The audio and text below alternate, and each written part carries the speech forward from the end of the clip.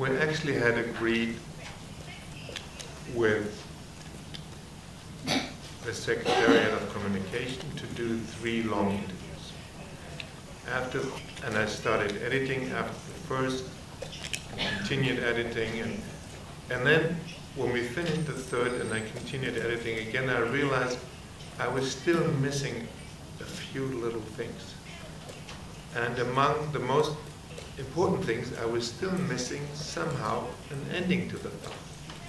So I asked to have one more, a 4th interview. And finally, it was agreed that we could have another, a 4th. And before the interview, I told Pope Francis, among all the 50 questions I've asked you, there is one problem. There is not one, and I don't know how even to ask it. There is not one that could be a closing word to the film. But I don't know how to ask you something. I can't ask you to say goodbye to the audience. I just want you to be aware that somehow in this, our last interview, we have to find an ending to the film. And he said, well, let me do it. Don't ask me anything. I'll find a way.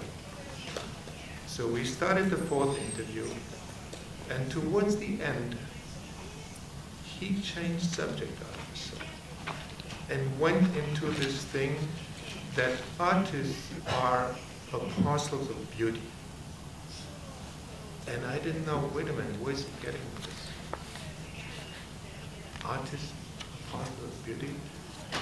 Where is he driving at? And then he said, well, all of us have that ability.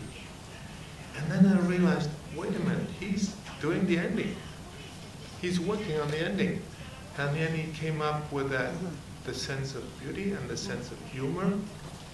And before I knew it, I was there almost laughing so loud that I was really, that you can hear me on the soundtrack.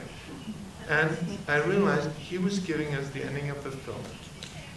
And at the end, he really waved goodbye. And I thought this was the perfect ending. And he invented it himself. And after that, we were finished with the interview.